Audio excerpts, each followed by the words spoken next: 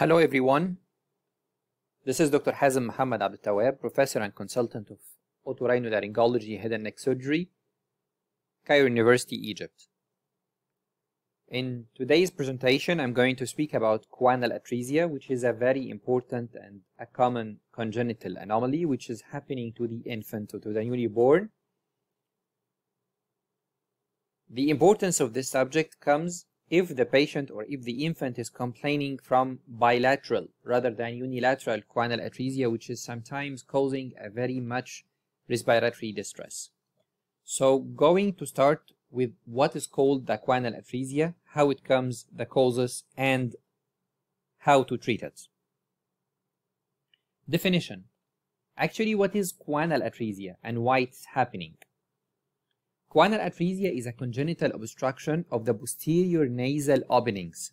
So we have anterior nasal openings, which are called the nostrils, and posterior nasal openings, which are called the choanae. So we have posterior choana to one side and posterior choana to the other side. So it's a congenital obstruction of the posterior nasal openings of the nose due to persistence of the buccopharyngeal membrane. So what is this buccopharyngeal membrane? Please look at this picture here. This shows what is the buccopharyngeal membrane.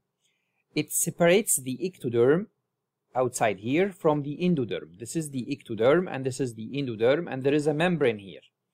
It is a separation between the developing stomodium and the foregut. So this membrane, if persists, it means that there is no communication of air here. It means that this is outside and this is inside. If this membrane persists, it means that the child's nose later on will become blocked or closed by the buccopharyngeal membrane.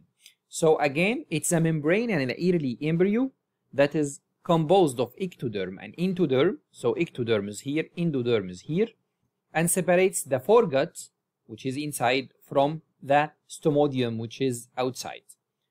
Persistence of this membrane will cause the posterior choanal atresia. Incidence.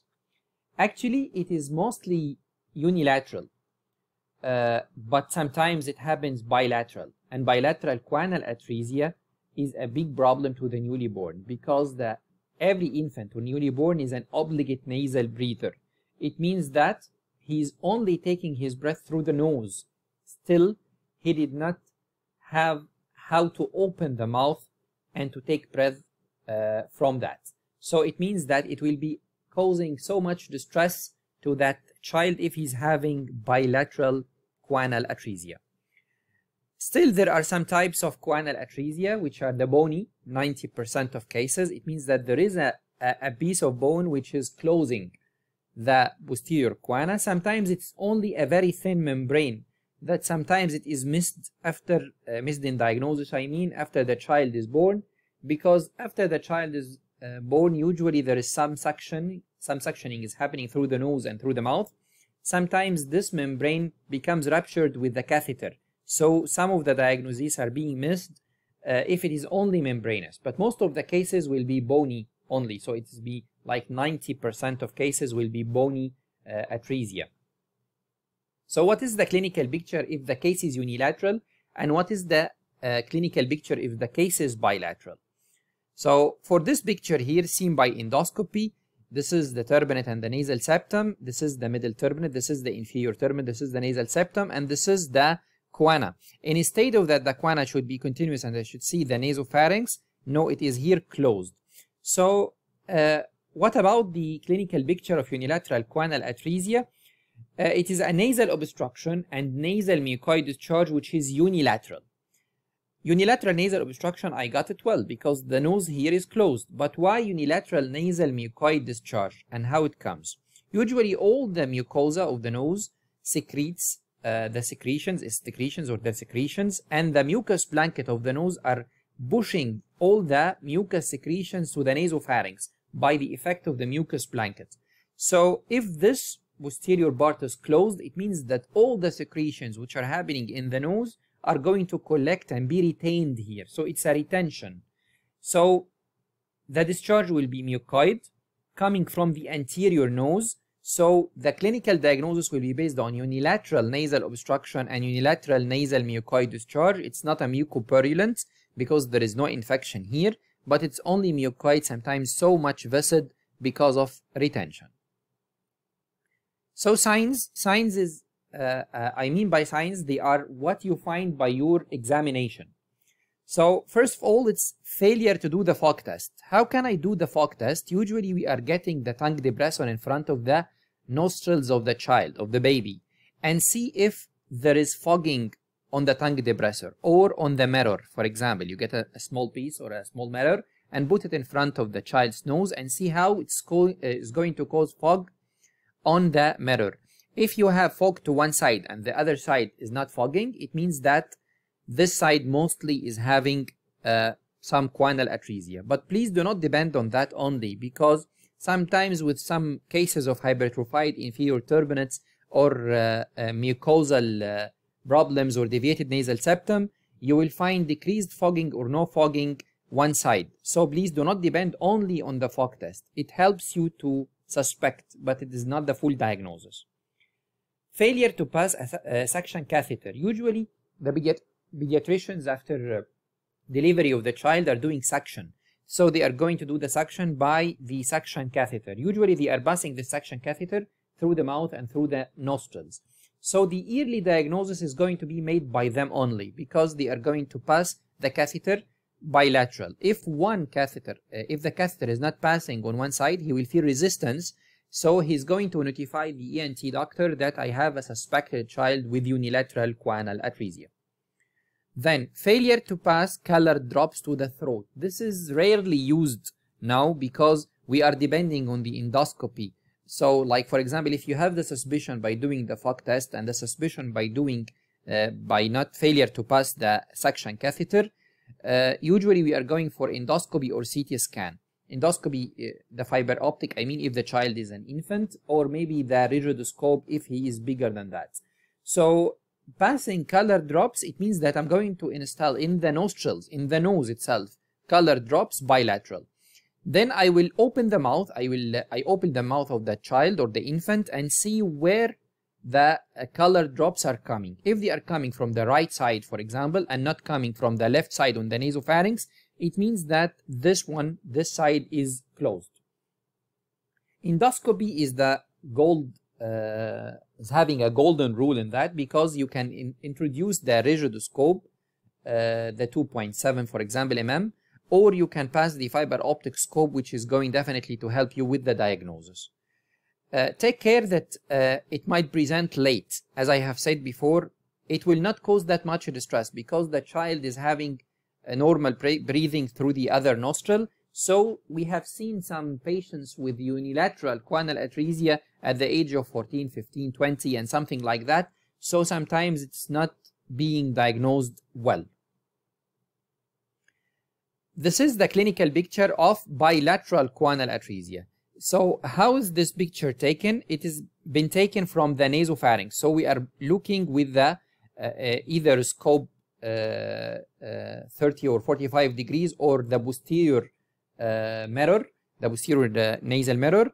It shows the choana. This is the picture of the choana from behind, not from in front, because this is the nasal septum from behind in the nasopharynx. So this is the choanal atresia bilateral. This is a membrane here closing both sides. So actually all the problems comes with the diagnosis of bilateral choanal atresia, because it is causing bilateral nasal obstruction and mucoid discharge. Difficult suckling. Why is that? Because the child cannot just grab for example, if he's taking the bottle fed or if he's taking the normal breastfeeding, he's not able to take the full suckling because he is an obligate nasal breather. So if the nose is closed, he's trying every now and then to open the mouth. That's why it will cause difficult suckling for him. The other thing is that it's causing emergency respiratory distress. And please take care that it is not a stridor. The word stridor in the nose is not right. You should say stridor if it is a laryngeal problem. But you may say difficult nasal breathing, or you should say a respiratory distress or the respiratory difficulty. But stridor here is actually is a wrong term to be used. Actually, there is something related to the physiology, which is the cyclic distress. The child is having a respiratory distress, which makes him deficient of oxygen. This will cause him to be cyanosed, and then after cyanosis, the child is fighting to get air, which will cause him to cry. The crying itself is going to help the child, because at the time of crying, the child is going to open his mouth. Opening the mouth actually helps the child to get air through the mouth, so the child is improving, so he will become calm, and then again the cyclic distress is happening, and then the cyanosis, and then the crying, which is going to open the mouth to improve the condition by getting air through the mouth. In the signs, you should see the same signs. For example, as we have said before, failure of the Fogg test, it will be bilateral. Failure to pass the catheter, it will be bilateral. And the endoscopy, it will show you the bilateral. But you should take care that in this time the disease and the lesion and the findings will be bilateral rather than unilateral. What is the best investigation if you wish to take that child for a certain diagnosis and a confirmed diagnosis? Please do a CT scan, and the best cuts will be the axial cuts, not the coronal cuts. Why is that? Because I need a cut showing the nose in front and the nasopharynx behind. Rather than seeing a coronal cut from up down, I want to see it from anterior to posterior.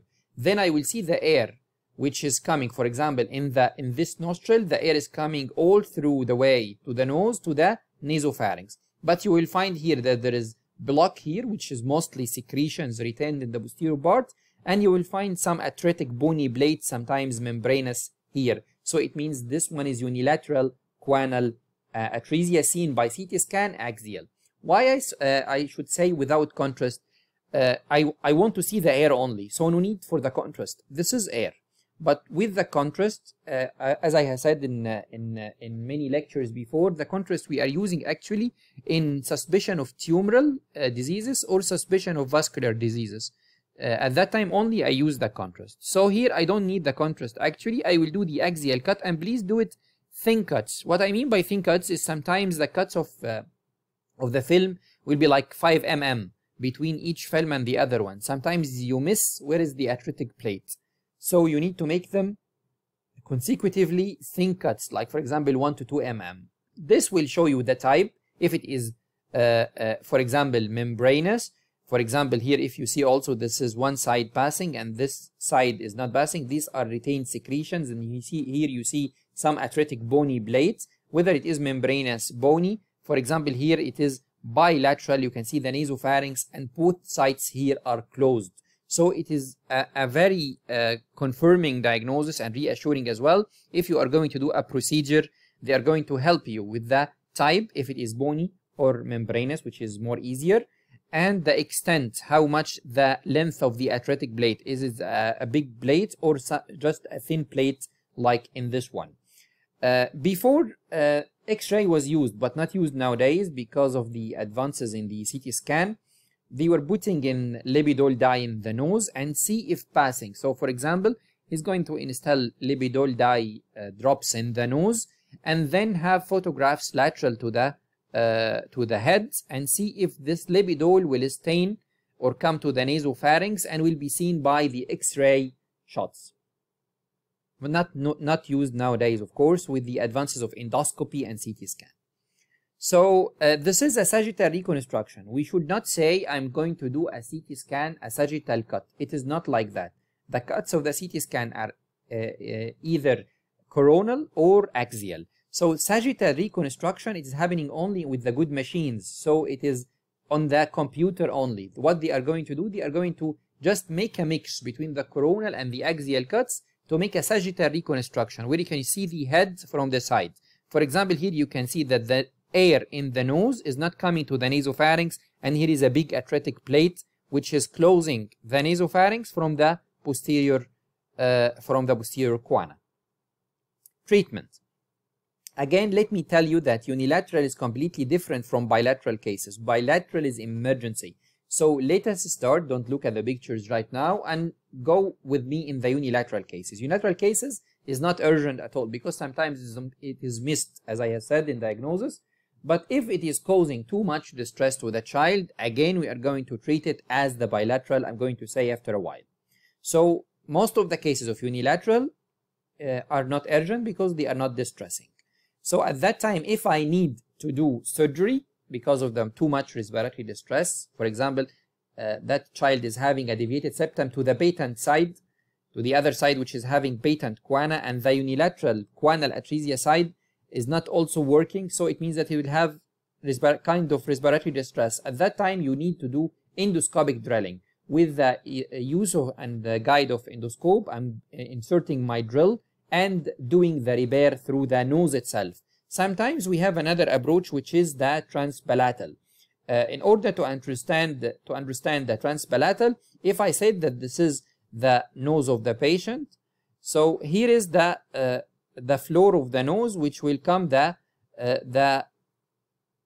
actually this is the palate. This is the floor of the nose. So if this choanal atresia here, for example, is closed, if there is the posterior choana is closed, usually I'm going with the oral approach, transpalatal. I'm going here to drill here in the posterior part of the palate to open the choana. I'm coming directly to open the choana with my drilling through the oral approach. So it's coming as transpalatal. It means I'm coming from the palate, from the floor, rather than the scope. The scope comes directly from here, from the nose, and drilling that atretic plate. So again, if I'm going to tell you about the bilateral cases, what we should do. Bilateral actually is the respiratory problem because it causes the respiratory distress that the child is having since the time it is delivered or he's delivered. It is an urgent thing to manage, and the key word is to keep the mouth open. What I mean by keeping the mouth open, the problem with the child, as I said before, that he's obligate nasal breather. So he's still not taught to have the mouth breathing. So we need to keep the mouth breathing by either putting that one, which is called plastic airway. This one is the plastic airway, or putting the McGovern needle catheter, which is like that, and tying it around the head. It means that I'm going to keep the mouth open at all time. Also, endotracheal intubation is ETT. Endotracheal intubation is an important thing. Sometimes we use it, and then we will do the definitive repair. The definitive repair will be the same thing as endoscopic drilling. It will be bilateral here, or transpalatal approach, as I have said in the unilateral cases. After doing the repair, usually the choana, after opening, they are tending to heal again, and they become stenosed again, causing recurrence. So after repairing, we put these stents in the nose for a couple of weeks and then removing. At that time, we give the parents some saline drops, so they are keeping to instill these saline drops in the nose all the time. They will keep the air, and then after, for example, 4 to 6 weeks, we are going to remove these stents after complete healing of the posterior choana, so that to avoid the recurrence. It's a very nice and very important item that I hope that it reached you well, and I'm happy to receive your questions. Thank you so much.